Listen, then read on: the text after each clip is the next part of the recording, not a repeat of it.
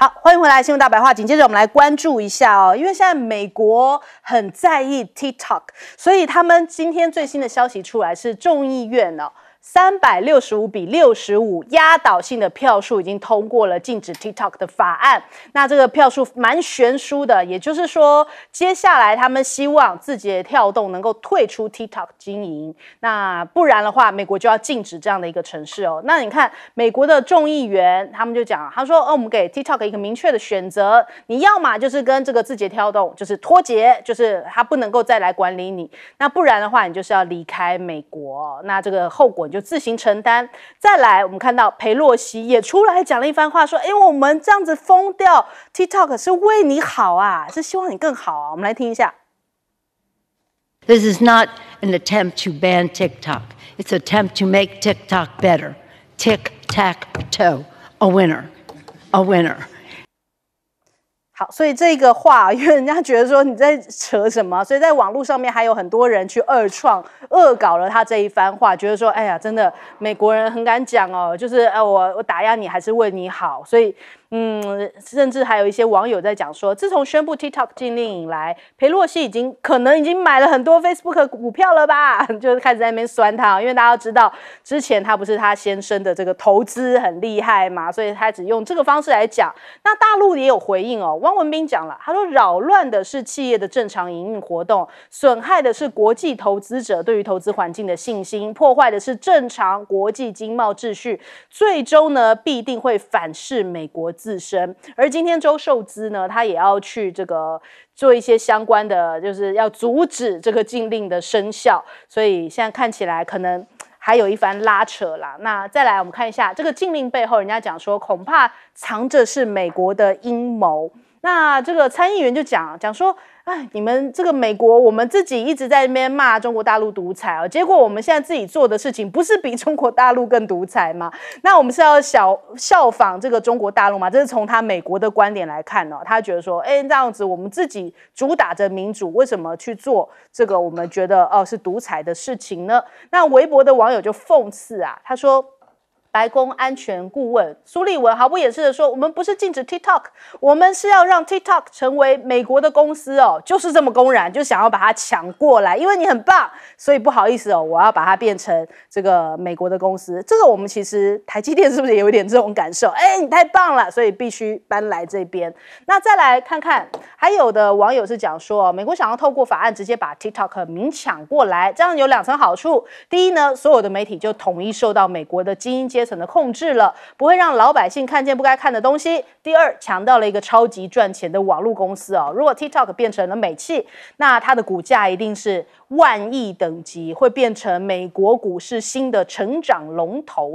那这个恐怕才是这个美国在算计的一个原因那你看看拜登的团队，他其实入驻 TikTok 才1个月的时间现在 TikTok 就被美国紧逼打压。华尔街日报就披露了，说这个实际上美国的政府跟2党议员一直在幕后悄悄的推进 TikTok 的立法行动，尽管美方一直打着国家安全的幌子对中企下黑手。那美国的政客却坦诚，特别是在这个以巴冲突爆发之后他们看到 TikTok 上面的一些影片，他觉得说对他们很不利因为这个立场上面比较亲巴勒斯坦的话，这个影片的观看数量比起亲以色列的观看数量比例非常悬殊，是69比1所以越来越多人可能借由短影音认识了这一场以巴战争，就发现就是好像站在巴勒斯坦那边人比较多，那他们觉得说对于他们现在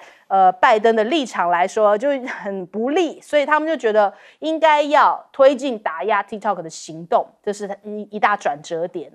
另外我们看看现在这个之前不是有这个美国的美军亲生嘛，那他的朋友就讲说，其实美国卷入大多数的冲突都不是为了推进民主跟自由，而是为了美国自己政治的经济的利益所以他们认为没有战争是一场好战争，就是战争都没有好的啦，那战争必须要结束。而且他说很明显的，站在以色列这一边已经越来越不受到美国人的欢迎了，还有甚至有美国的记者痛批拜登，就说他让我感觉当一个美国人有点羞耻。我们来听听。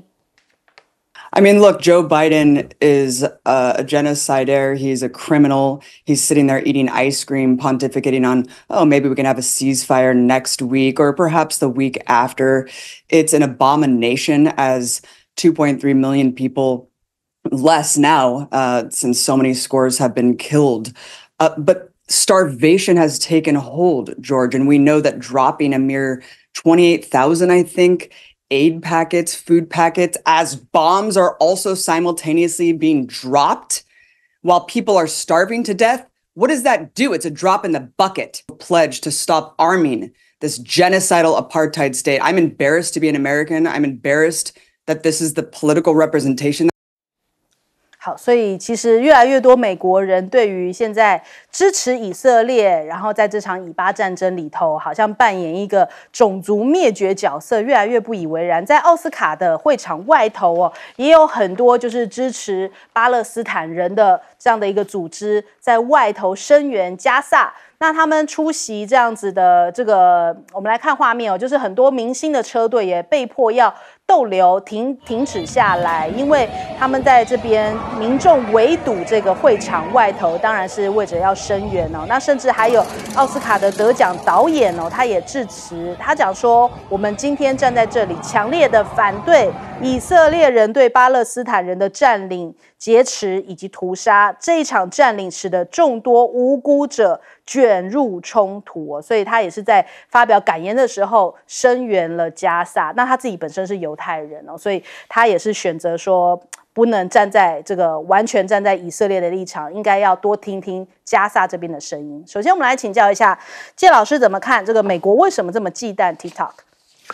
因为 TikTok 事实上在美国有 1.7 亿的用户，美国也不过 3.4 亿人嘛。对，一半的人，而且这里面大概都是年轻的，对，哎，对美国的现在跟未来影响力比较大的。那这个 TikTok 不是华为手机啊，华为手机只是一个工具而已。TikTok 事实上是进入你的眼睛，进入你的脑袋里面去，从你耳朵听进去的东西，它会改变一个人的思考状态的，它会把你的观念都可以影响的。那这个你要知道，美国的霸权最重要，除了他那个拳头以外，就他控制你脑袋里的东西。像我们现在台湾会问一些问题，美国不是讲自由民主吗？为什么会做这个做那个？你的前提就错啊！美国什么时候讲过自由民主啊？对，自由民主是美国人告诉你他讲自由民主，是美国人把这个观念塞在你脑袋里面，你才知道你以为他自由民主啊？其实他一点不自由，一点都不民主。对，我在美国生活很多年。我是生活过，我才知道被美国人洗脑多厉害啊！我们现在不只是台湾人被洗脑，中国大陆人被洗脑，全世界人都被美国人洗脑。这是什么？第一个，它有平台，对不对？那 TikTok 就是一个平台，所以美国人深知到这个东西的厉害。现在有 1.7 亿的年轻人都 TikTok 里面东西，如果中国大陆稍微再影响一下，美国人对中国的观念会改。美国人对自己的看法也会改，美国对这个世界的看法也会改，那这是他最怕的。所以这个 TikTok 是非进不可。我是劝 TikTok 的当局基本上不要挣扎了。你看众院这个投票比例基本上435个议员，532比65。我们前面不是说 TikTok 就要这个民众去打电话，没有用。我要到众院到参院也是一样。这个有关于美国霸权，这个比这个华为影响力更大。所以他必要置于死地。可是呢，我是觉得 TikTok 基本上就跟让美国人年轻人自己去看看美国教育他自己人认为美国是一个自由民主国家他们是怎么样作为的，他们自己去亲身感受一下，自己去痛一下。除了那1.7亿美国人，他们在每天沉迷在 TikTok 上，还有400-500万美国人靠 TikTok 赚钱呢。对，所以不要把这个公司变成美国公司，上美国人的当不要把这个公司基本上就撤出来了，就不要玩了，对不对？我怎么可以把我的公司就变成你的公司？这明明我的公司，我为什么要跟我的公司划分界限？所以有这种不是就是强盗吗？美国国家做强盗，抢人家的公司，你就摆明了，你就是个强盗，对，你去抢。可是我就你到时候把我禁掉，我也不要跟我自己的公司卖掉。然后呢，可是我警告你，你不要搞这些什么剽窃我的智慧财产权。TikTok 你不要搞个美国版的，在那边继续搞，让全世界先睁大眼睛看，这个才会我觉得还可能有些收效啦。你其他方法，你去再参加美国的这个国会的听证会啊什么，基本上我觉得不会有什么用啦。那所以就是说，这个是一个美国的霸权你真的威胁到它了。所以这个 TikTok 在美国活不下去了。我看到他竞争对手是 Trader， 就是他整个界面上面都是在学 TikTok， 但是整个使用上面，因为川普的这个账号是在 Trailer， 影响力上面就是不如 TikTok， 所以他们当时本来就是要打 TikTok， 所以有这样子我就干脆复制一个跟你很像的，但是发现还是影响不了，所以我索性还是转头回来，再把 TikTok 想要抢回来。我们来问一下杨老师。我们先说这真的是个话术，包含那个苏立文，包含很多美国的，就是刚才包含就是裴洛西，我们只是让 TikTok 更好，我们要让 TikTok 变成一个美国公司，不可能。可口可乐到某一个国家说不行，我要把你变成我的公司，可口可乐会把它的配方让出来吗？麦当劳会把它的做法让出来吗？不会的。但因为它是实体的东西所以它只有退出市场。可是 TikTok 一方面中国大陆自己有法律规定你那个核心技术不可以转让卖出的，这是他不会做到的。第二个是他不可能把这个东西交给另外一个美国公司。所以现在美国这个国会在做的就是要把 TikTok 赶出美国，但是赶不出，因为就算你两院都过，拜登宣布，然后呢法律案也都赢，可是呢年轻人可以透过这个翻墙VPN 的方式对不对？还是一样 1.7 亿人在使用，千万不要小看。那他的理由是什么呢？只是因为抗中反中吗？那才不是。为什么？因为2022年 TikTok 已经跟甲骨文公司签约，让甲骨文在美国德州奥斯汀设立它的所有的资料云端的资料都放在奥斯汀，它叫奥斯汀计划。所以过去这段时间没有针对这个问题 TikTok 抱起这样子的一个风潮。那为什么？各位，关键就是第一个 TikTok 越来越大，第二个 TikTok 在上面可以看到最完整的加萨新闻。犹太集团受不了了，华尔街的这些政客受不了。你去看所有的美国的媒体都有报道，就是这些支持以色列的这些团体都支持这个把这个 TikTok 给禁掉。然后呢，在去年都有报道，美国人年轻人很喜欢的一个媒体叫 VOX， 说 TikTok 其实有关于巴勒斯坦跟加萨的报道，只不过是报道事实，并没有去刻意引导，它只不过没有像其他的平台一样去做这个禁止或者是做这些检视。所以呢 TikTok 变成一个在等于是对美国华盛顿的政策、以色列政策以及加萨的这个大屠杀一个最大的这个大家的资讯的平台。所以这个是他们受不了的地方。然后呢，看到700万个小生意在上面越扩越大，然后都带货这些东西，这个会影响到美国主流的这些企业，对不对？然后呢，也会带来更多中国的这个商品，以及年轻人不再受到主流媒体的控制影响，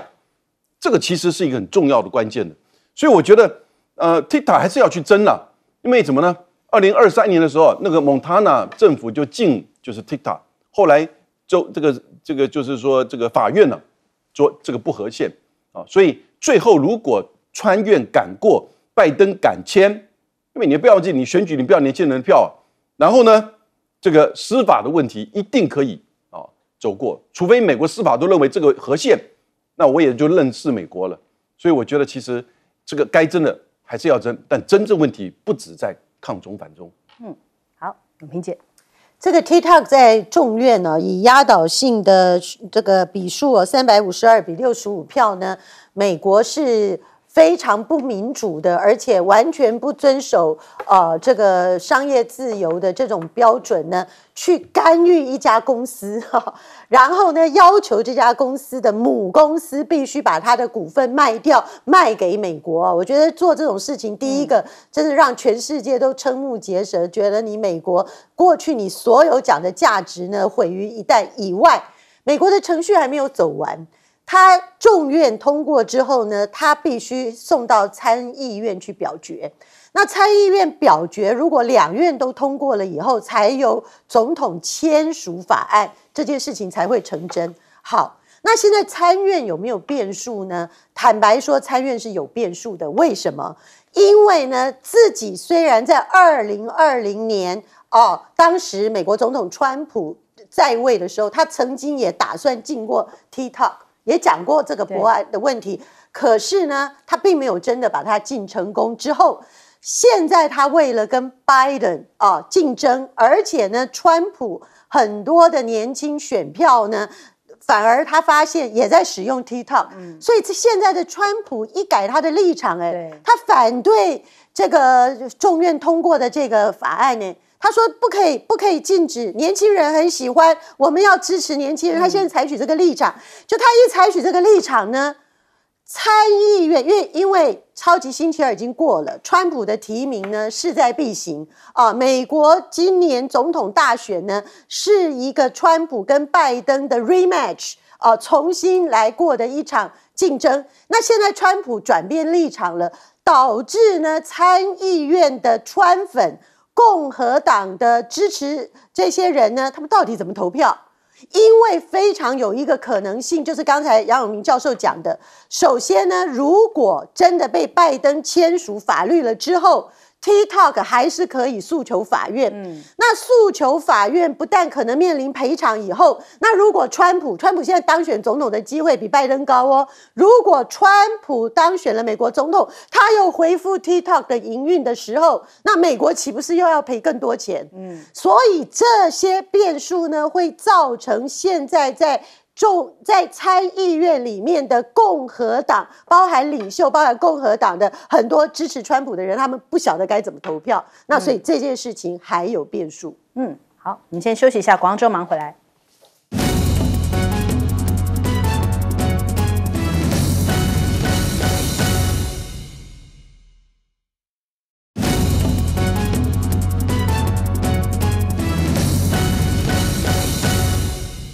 好，美国除了打压 TikTok 之外，其实华为也是他们的眼中钉哦。现在感觉上面要制裁华为，可是却又开了一个后门，说这 AMD 超微不可以卖，那谁可以卖？Intel 可以卖，还有这种差别待遇哦，所以这个 AMD 就很气啊，就讲说你这个美国政府也是太差别待遇了吧？那所以再来我们看看，现在华为一直被大家所瞩目，因为他们这个3奈米据说也要问世了，而且呢，他们还有望超越三星，变成折叠市场的一哥。最近大家在讨论的2款手机就是华为的 Pocket 2以及这个折叠机这2款折叠机。这个 Mate X5 这2款都在抢市啊，那三星的话最近没有新产品，所以陷入了一场苦战。感觉上面现在华为因为不断的出货大爆发嘛，已经拿下了这个40%的市占，超越了三星，已经变成了折叠机现在全球的霸主了。还不止如此，华为同样也有这个电动车哦。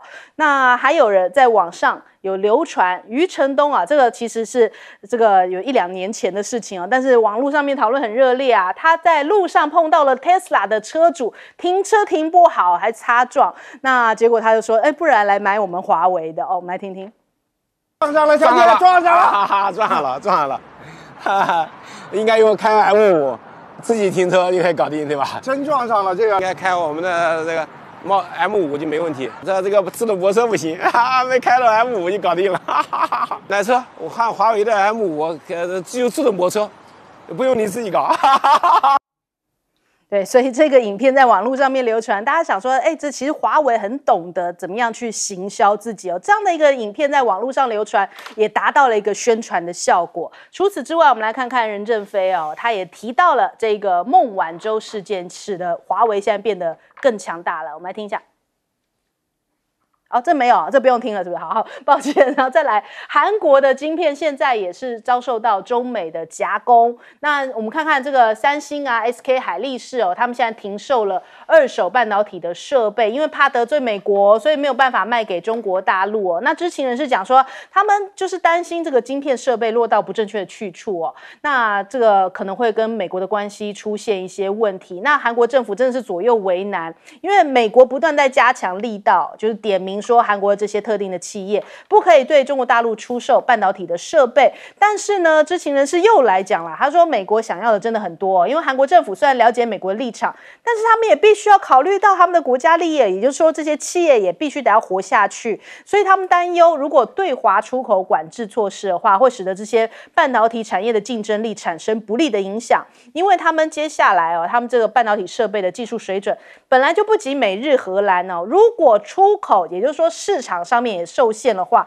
那接下来他们怎么样在这个市场上面有一个正确的一个正向转动呢？因为没有这样的一个销售，就没有资金可以继续来研发嘛。那韩国的中央日报提到啦，因为美国在技术控制跟出口的限制韩国正在失去大陆这个巨大的半导体市场。那其实现在这个中韩关系真的也是蛮紧张的，除了晶片的事情之外，其实像是汽车产业或者是一些跟中国大陆重叠到的产业，中国大陆现在都已经选择用国货而不用韩国的这些产品，所以韩国的这种出口量一直在下滑。中韩关系越来越紧张，也反映在这个破幕这件事情因为他们现在带动起在韩国他们上映之后，这个电影票房狂飙，20多天的话已经突破了800万。那他们就是里面有这样在脸上写上汉字这件事情，还变成了一个流行的风潮，结果大陆网友就看不懂啦，因为在这个我们中国人来说的话，在脸上写字其实是一种罪犯才会有的这个情况他们说这个墨刑或是叫做金刑那你去了解一下，通常是罪犯才会去这样写字你怎么会变成一种流行呢？所以还有人在那边就是用这种 P 图的方式，就是说把他们的明星全部都 P 上一些奇奇怪怪的汉字，所以这个让大家觉得很怪异怎么会变成一种新的流行？那再来我们看看，现在竟然还有韩国的作家讲说呢，这个汉字不是中国人创造的，是我们韩国人创造的，这大家都听不懂啦，怎么会是韩国人创造汉字呢？因为韩国现在的字都是圈圈什么框框什么直的横的这样子，也没在用汉字了，所以大陆的网友就讲说地球都是韩国创造的啦，那既然是你们创造，那不如你们首尔改回汉城吧，汉字嘛，是吧？那我们来问一下介老师怎么看这个华为不受制裁影响？对，华为不但不受制裁影响最近我想媒体都在报道，华为马上有一款新的晶片叫这个9010晶片这个9010就是它是3奈米的。那现在就是说华为这个 Mate 60 Pro 用的是9000叫这个华为9000，这个晶片它是7奈米的。7奈米事实上的话，以现在大陆的这个比如说中兴还有几家这个晶片生产商，他手上只有所谓的深紫外光机，没有极紫外光机它已经是令人感觉很意外了。因为通常你要这个有极紫外光机你才能够生产7奈米，7奈米以下的晶片。而中国大陆在没有这个极紫外光机这样子的这个器材之下，这个机器之下就可以生产出7奈米，已经让人家跌破眼镜了。可是呢，上个月美国的很多相关的专业的杂志还说，中国大陆尤其是中芯半导体已经成功可以制造5奈米的晶片了。也就是说，用深紫外光机而不是极紫外光机就可以生产出5奈米的。可最近最新的新闻是，这个华为手机要生产的9010晶片事实上就是说它已经设计出来了，那它是3奈米的，而且制造上也没问题。所以就是说设计本来就没有问题，晶片设计本来就没有问题了。那制造的话，如果中国大陆能够制造到3奈米的话，那就反映出来美国的所有对中国大陆的这种所谓的晶片禁运也好，还有制造晶片的各种设备的禁运也好，都落空了嘛，都落空了。所以本来就是说Mate 60 Pro 这只手机出来的，用的是9000晶片的时候啊，那个时候美国就已经极为震撼了。成篇累牍的专业报道，想要知道怎么生产出来一个7奈米的，我明明把它的这个生产设备都扣住了，怎么还制造出来？那现在连3奈米都制造出来了，所以呢，如果是确实的话，那个美国的这个美国的商业部雷蒙多可以说可以下台了，他所有的努力都白费了。当然，我们还是拭目以待了。不过我觉得光一个 Mate 60 Pro 的麒麟9000S 晶片这个生产出来7奈米晶片就已经证明美国是白忙一场了那是不是会继续白忙呢？就看现在讲的所谓麒麟9010这一款晶片3奈米晶片是不是到时候正式的问世？好，请教杨老师。我们看在就是川普的贸易战、科技战，拜登加码之后呢，似乎就是说供应链，尤其是科技产品半导体这些先进制程要变成2个供应链，不管你把它叫脱钩也好，还是叫去风险化也好，很清楚。你看，连这个二手剩下来的这个机器都不可以卖，那二手一定是比较旧款了，而且是大概都是比较就成熟制程。就算是先进制程的话呢，它也是前一代，那但是呢都不可以卖。它就是要把美国所主导西方的这些制程呢，他认为是半导体的先进制程，跟中国大陆在做的完全切割，叫做2个半球化了。对，以前是一个全球化，大家国际分工，然后呢，你做你专长，我做我专长，那我可以买你的专长的东西，台积电的这个晶片，那当然可能是 Intel， 可能是就是说这些设计的然后我来用，我来做制造，其实大家很高兴啊。可是现在不一样，现在变成2个半球化，再执行下去，各位，可是你往回面看不要多久，20年、10年，只要中国大陆进入到的工业制造领域到后来它如果一旦做好了、做成熟了，这个全球的市场大概就是它的了。它不只是寡占，它甚至会变成独占那你看看，比如说太阳能板、电动车、电池、华为、立讯，是不是这些厂、这些领域，更不要说里面有好多中上下游的一些材料，然后器材设备，只要中国大陆一进去，因为它能够制造出来，它的工业基础、它的群聚效应没有问题，它的市场也这么大，然后呢还可以行销你西方以外的全世界，甚至西方要跟他买。所以呢，以制造能力、以成本控制、以创新而言，你到后来其实这个市场你必须要拱手让给他的。你在本来好好的一个全球化的国际分工体系里面，你可以做你专长，然后投资你的这个研发，在你往更先进的去走，对不对？但是你不这么做，你逼着中国大陆必须要去这个川建国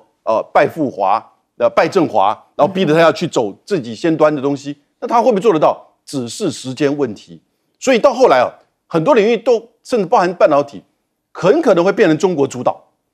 那你会怎么办？你只好政府去设限管制，跟国安的东西一定要用高成本你自己做的，养了一批没有竞争力、不控制成本，然后呢创新又弱的这个企业提供你的国安，到后来其实是对你的国安最大的伤害。所以我觉得其实美国这套思维就非常短线政治取向，而且是一种民粹的这种所谓的科技产业的思维。这个不要多久，我觉得10到20年，你就看到我所讲、我所预言的情况会出现。好，请教永平姐。今天我们又来讨论到韩国的问题我是也很认真在追韩剧的人所以我对韩国的文化呢，也因为追了韩剧，所以我就去读了不少韩国的历史我对他的文化呢，一直有一种困惑，就是说他是一个因为文创产业兴起来，他相当的自豪。可是另外一方面呢，他根深蒂固，在面对中华文化源远流长的时候，他又是一个显得很自卑的文化。那我觉得很多的笑话呢，都是这种既自豪又自卑的矛盾心理所引发的，所以呢，才会说以前就出现过说，这个中医跟中药呢，其实都是寒药含义也是韩国人发明的。然后呢，什么孔子呢也是韩国人，说什么中秋节呢也是韩国人先有的。结果最离奇的，我真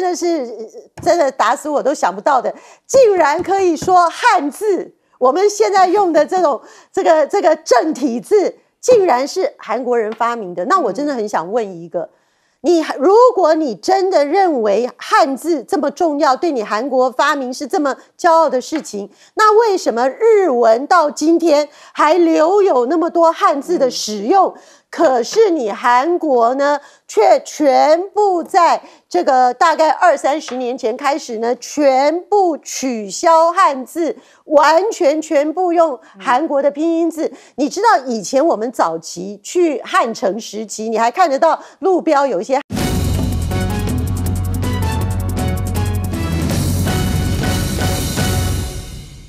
欢迎收看《新闻大白话》，我是主持人翟轩，马上来欢迎一下这个阶段加入我们讨论来宾。文化大学讲座教授杨永明，翟轩，大家好。还有前台北市副市长林永平，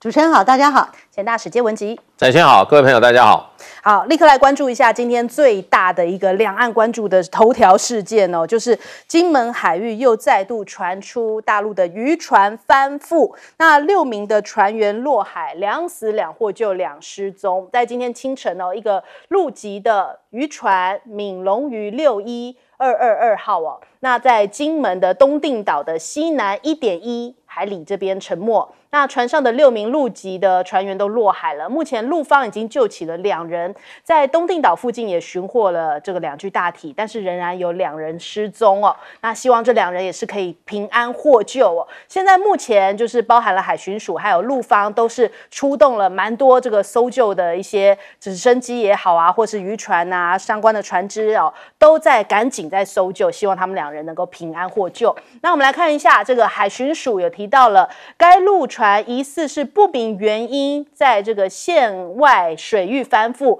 那本署没有采取任何取缔执法的作为，要赶快先讲清楚，因为毕竟现在是一个比较敏感的时期哦，因为很多大陆的一些民众哦，听到这消息都想说，怎么又有这个状况？难道又是被撞翻吗？第一个直觉会有这样反应，所以海巡署赶快做出这样的说明。那另外，海巡署接获通报之后，也出动了4艘船前往抢救。国防部也请空指部啊、舰指部还有经防部持续在监控当中。陆方也派遣了救援直升机6架次、1艘海救船，还有2艘海巡舰前往执行搜救的任务。就是两岸其实都不敢轻忽啊，当然也是希望这个渔民赶快能够平安获救这个目前失踪的这2位。那现在看起来呢，这个蔡政府是不是只有邱国正一个人在担忧？他已经好一阵子没睡好了，是吧？因为他上次说没睡好，大家都一直在关注他怎么都没有睡好哦。那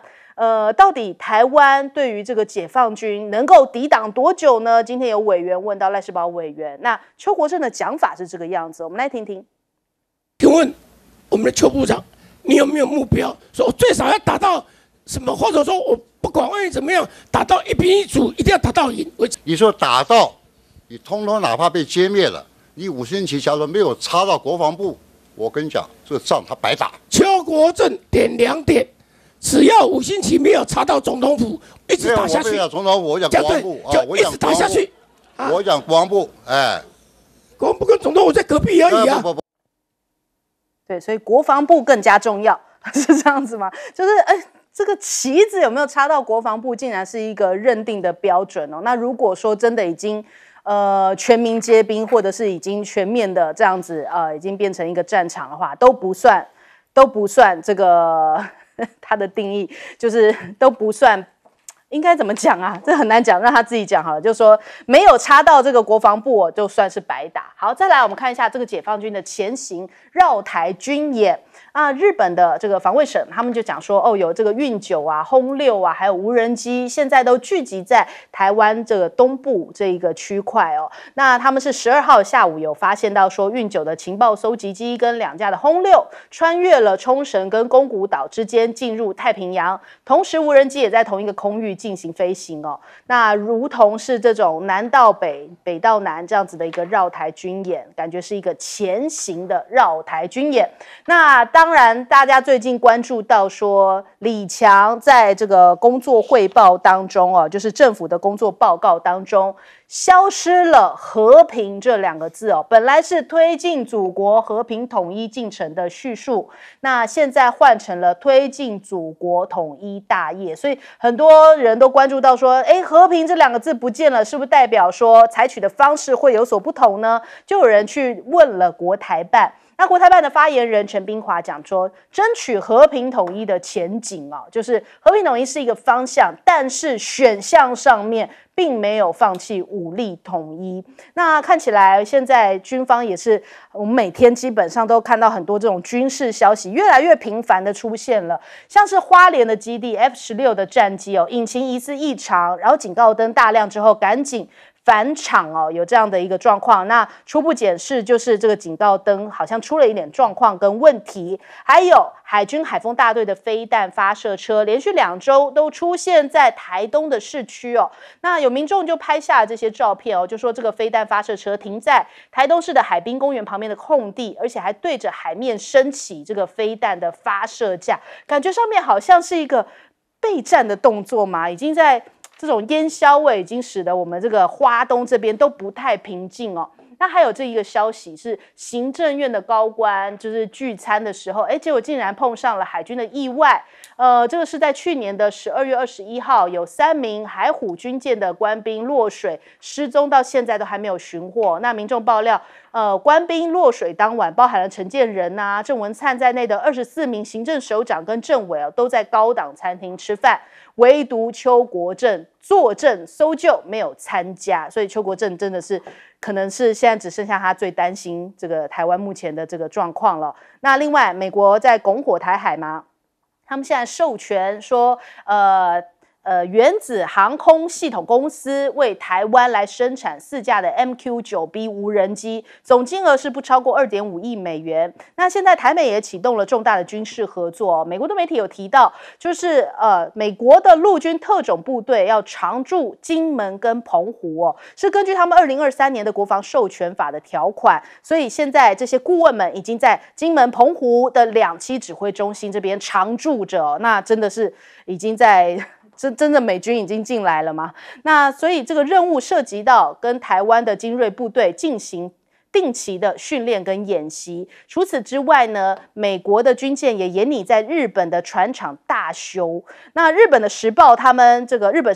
报道，安田文雄将在4月份拜访美国的时候，与拜登讨论，就是美国的军舰如果在日本造船厂进行维修的一些计划，如果成功的实行的话，会大幅提升美军军舰在日本海域活动的时间。但是呢，也有军事专家讲啊，就是一旦日本的造船厂为美国的军舰提供维修服务的话，一定会加速美日2国的战争机器的深度绑定，也就是说可能会被中国大陆视为说，你们就是绑定在一起，你们就是战争机器啊。那对于日本民众以及维修的企业，恐怕也会带来很大的风险。那首先我们来请教一下杨老师，今天这个金门的事件的确又造成了一波新的紧张，而且刚好今天是2月14，上一次的这个等于说惊吓事件的1周，算1个月，满1个月，3月14了。我觉得今天这个事件呢，就今天凌晨3点半的时候呢，一艘大的渔船其实在我们所划定的禁限制水域之外翻覆，原因不明，2人死亡，然后呢，这个2人失踪，然后2人就是说救起，但是呢，都是大陆这边的船他出动了6艘船。发生的同时呢，我们第一时间这个知道的时候，我们也派了4艘船去。我觉得不能够跟1个月之前那个金门撞船事件或者金厦撞船事件做比喻，它不是2.0，这个事件也的的确确是个意外，也是个灾难那也不幸。那可是呢，最多也只不过是说两岸共同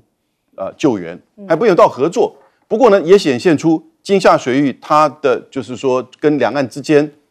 的这么近的距离，也会出事情。两岸之间过去其实是有相互的合作，不管是在救援还是说在打击犯罪都有，但是停滞了很久。然后发生1个月之前的金厦撞船事件，到现在还情况未明。所以今天这个事件其实跟上一次的1个月之前呢，我觉得不能说又发生类似同样的情况，因为它是不一样的这个事件。我们的海巡署自己反而很紧张，他发了一个声明说，不明原因是在线外翻覆，本署部并无采取任何取缔做法这个作为，就是说，他的翻覆跟我无关。哦，你看这么紧张到这样这个地步，其实大家当然很清楚这个事件。这个事件到昨天为止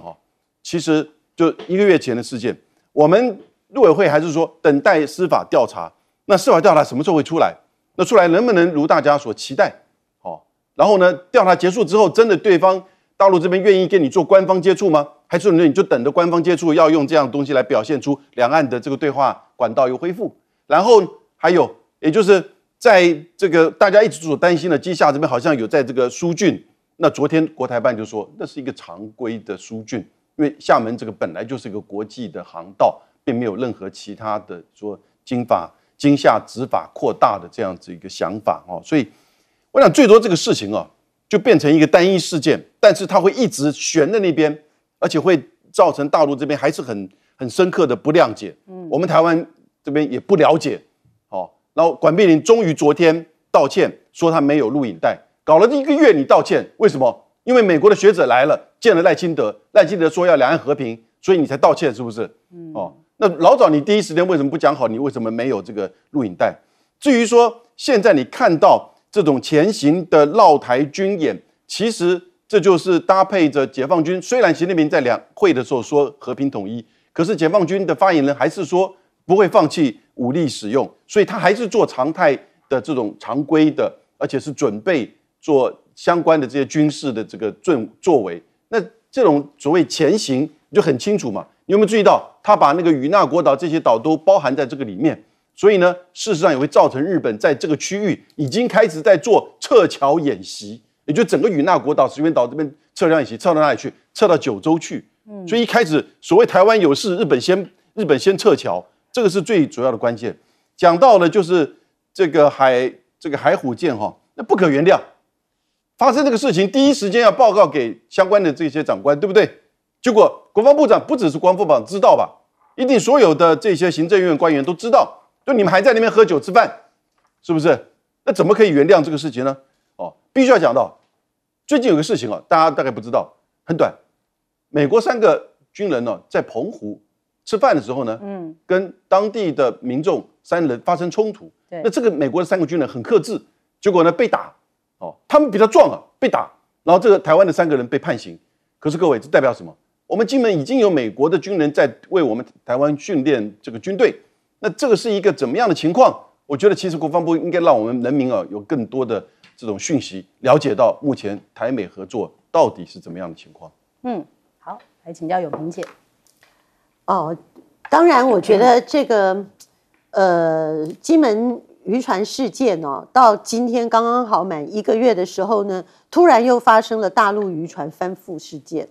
而且这个翻覆呢又有人死亡，溺水死亡。那不但溺水已经确定有人死亡的，现在还有2个失踪那这个失踪的人到现在找不到呢，其实感觉也蛮不妙的所以我觉得1个月后就这么巧又发生这个事件呢，第一时间总是让人感觉好像两岸关系还有这个水域就是很不平静的感觉。但是呢，另外一个角度因为这个事件本身呢，并不涉及到就是我们海巡方面有什么出动有没有任何的责任，反而呢变成是一个两岸共同救援的一个情况所以会不会因为两岸还有联手救援的这样的一个情谊吧能不能化解一下1个月前的这个金门渔船事件到今天真相未明然后